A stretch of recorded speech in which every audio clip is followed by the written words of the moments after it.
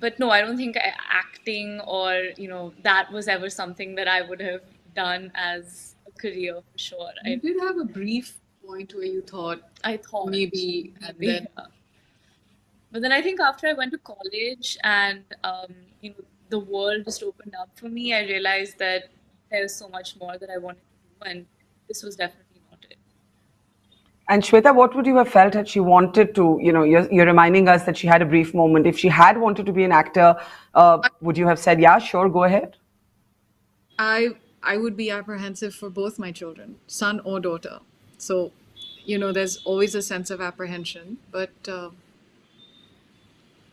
yeah, and at the Because end of the day, I just feel uh it's difficult. It's not an easy. You talk about privilege, and we come from a great amount of privilege, and we have, you talk about being under the microscope, and that we are, but never for a day do I forget, because I see my father every single day, and he's 79, he'll be 80 this year, and he works so hard for that privilege that we enjoy, and I can never forget that. So I know what goes behind everything you see here, everything. It comes from just one man waking up, and it's sheer willpower.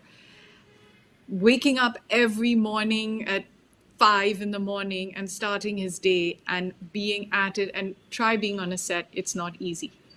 So these are, I mean, it's a tough world, and you put a lot of effort into it, and things, you may have a movie that comes out, and it doesn't do well. It's heartbreaking to deal with that. And then, then you have people saying, picking at every single thing you do, whether it's professional, personal, what have you. It's a very, very tough life. It's not an easy life. It's not an easy path to take. And it's a very public life. It's just, sort of, for Navya, it's trading a fishbowl for an aquarium, or for Agastya. So you need to know that before you get into something like this. So that is my apprehension as a mother.